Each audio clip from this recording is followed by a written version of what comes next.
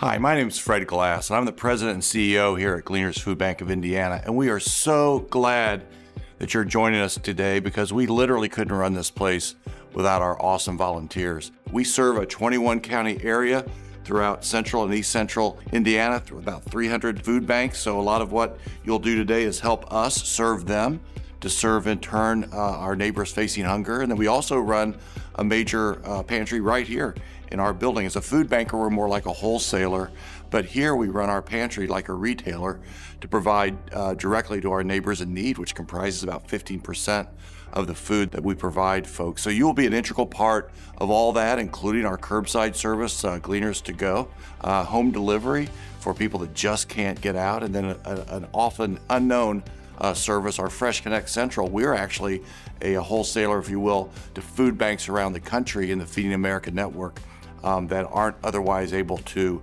obtain food. Speaking of obtaining food, we're often asked, where do you get your food? And it's about a third traditionally. A third from our trusted donation partners, food manufacturers, retailers, and so forth. About a third from the government, and then about a third we actually purchase in the marketplace. Because our need is going up so high and government support is going down, we find that we need to buy more and more of our food. We're up to nearly a half of that, and our budget has tripled in the last several years, and unfortunately we think that's a trend that's going to continue. So that's what we do. We acquire nutritious food on a massive scale. You help us convert that into providing it for our neighbors. In fact, collaboration is embedded in the purpose that we've set forth for ourselves, that you'll find all over this building on our purpose, mission, vision, and values sign. Our purpose is united with others.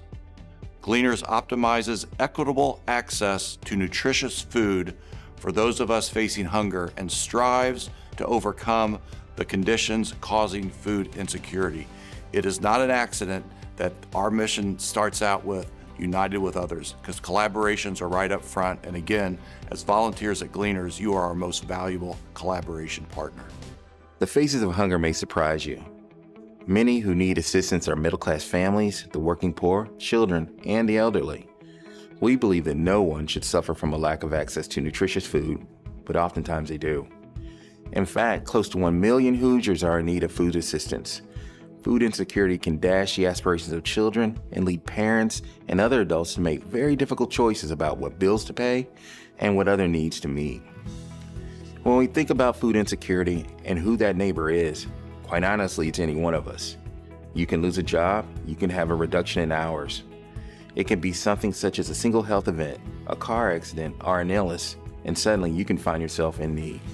Unfortunately, the need is back up to and really beyond pandemic levels, and people wonder why, given that the medical piece of the pandemic is over. Well, costs have dramatically risen. At the same time, wages are stagnant. Our folks, they are working, but they just aren't making enough money to cover the expenses that they need, and when that happens, they find themselves in our line.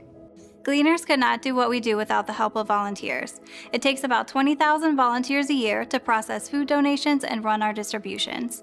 Volunteers provide the value of about 30 full-time employees and save the organization more than $1 million a year. All money that we can put back into supporting our neighbors. We love being able to empower volunteers to join us in the fight against hunger and show everyone how just a few hours of your time or a few dollars can make a dramatic increase in the lives of our neighbors. We're so excited that you're here supporting us today, and we appreciate you choosing to give just a little bit of your time to support those in need in our community. Although Gleaners is a food bank, we're also a working warehouse. That means that there are many operations happening all around you, and you should be alert and aware of your surroundings at all times. Volunteers should always walk within the yellow pathway in the warehouse. This is a safe route that will ensure all forklift traffic will go around you. Volunteers must be escorted through the warehouse at all times. If you need to leave early or come back for any reason, please let a staff person know and we will escort you back up front. Per OSHA rules, all volunteers must wear closed-toed shoes when volunteering. In order to stay alert and aware of your surroundings, volunteers should not use cell phones while in the warehouse. You may take photos of yourselves or other volunteers in designated safe zones only. If you need to make or take a phone call, please see a staff member so we can escort you back up to Volunteer Central so you can make the phone call safely. Volunteers should never wear headphones or earbuds while volunteering. Volunteers should leave all personal belongings in their cars or lock them in a locker before heading out to volunteer. Gleaners is not responsible for lost, stolen, or broken valuables. Food and drink are not allowed on the floor while volunteering. Volunteers may have plain bottled water with a lid. If you didn't bring water with you, we will hand out bottled water during your shift. Help keep your volunteer area clean and free of trip hazards. If you see something that looks unsafe, please notify a staff member immediately. There's a lot of moving equipment, from pallet jacks to forklifts to vehicles, so please make sure to be cautious around these machines and keep your toes and other body parts at a safe distance. You should report any injuries to a staff member right away. Staff will document any and all injuries to make sure we continue to provide a safe environment for everyone. A staff person will direct you to a first aid kit if needed. When lifting heavy items, make sure to lift using your legs and team lift as needed. While you may not necessarily see the neighbors we are serving today, the food you will be working with will go to a neighbor in need. You should always remember that someone will be receiving this food that you are processing. So it's very important that we follow all food safety guidelines to ensure that they receive the top quality product. Poor hygiene is the #1 cause of foodborne illness, so it's very important that we keep a clean and safe environment. Never wear your volunteer vest or apron or any other personal protective equipment into the restroom. You can use the hooks provided outside of the restroom to ensure your PPE stays clean. It's also important to keep our food bank clean as well. You should never put food or food boxes directly on the floor. Use a pallet or cardboard to stack the food on. In the event of an emergency, there may be alarms, lights, or announcements on our PA system. Please follow the direction of your assigned staff supervisor. In the event of a tornado warning or drill, our staff will direct you to shelter in one of our designated safe zones.